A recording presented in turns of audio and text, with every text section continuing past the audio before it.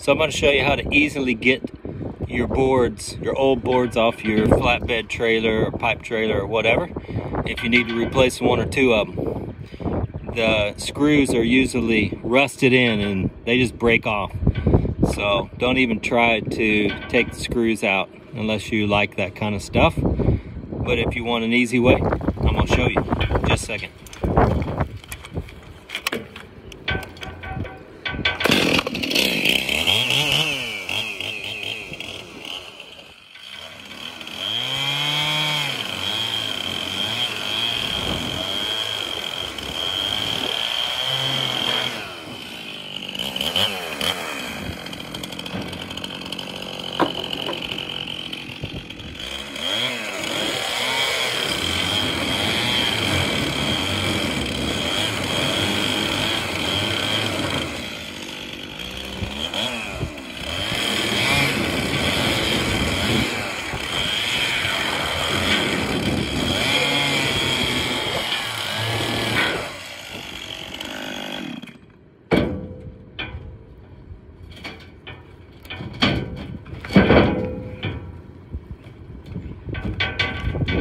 See how rusted they are?